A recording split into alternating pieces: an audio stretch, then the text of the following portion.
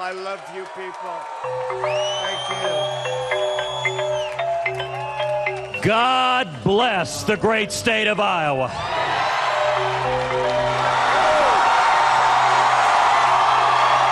We finished second, and I want to tell you something.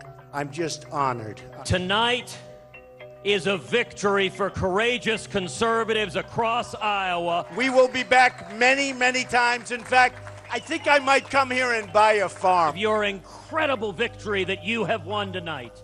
That is the most votes ever cast for any Republican primary winner. They told me that we have no chance because my hair wasn't gray enough and my boots were too high. It looks like we are in a virtual tie.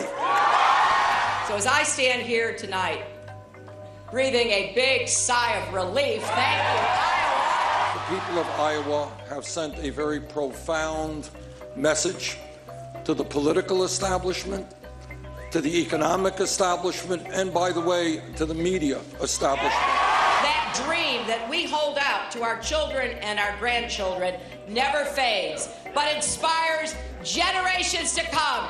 Join me, let's go!